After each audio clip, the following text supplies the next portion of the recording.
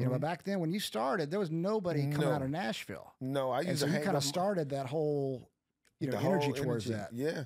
I mean, like I say, Pistol, Cool Daddy Fresh, those guys came before me, and I've always had the utmost respect for them. I had just seen an interview recently where Pistol was kind of speaking on some of the things that I had said and done when I was a younger individual was kind of crazy. What you gonna do, man? I mean, you know what I'm saying. But yeah, man, just to see all of these different artists start to get what they deserve is a good feeling for me, because, like you said, you know, back then when I first started being, you know, or looking to make a name for myself in this game, you know, man, you had to fight to even get a record spent on the radio. Yep.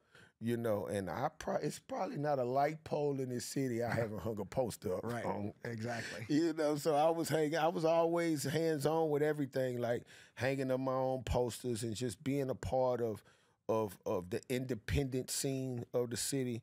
I was always a staple to that. You know what I'm saying? This city made me before ever a G Unit or me becoming a part of G Unit.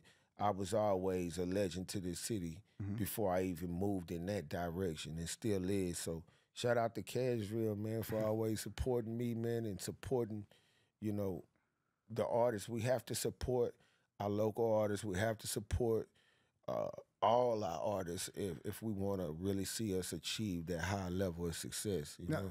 Absolutely. You know, what's interesting, because, you know, now Nashville's gotten so big, but at least from my experience, like what I appreciate is kind of the Nashville spirit. When we're successful, when locals are successful, like we're all happy for them. Exactly. You know what I'm saying? Like this year, I bet you 2023, one of the biggest highlights of my year was Jelly being successful. I'm like, it's amazing to watch. And it's amazing to watch, and it feels good just to know an individual. Yeah.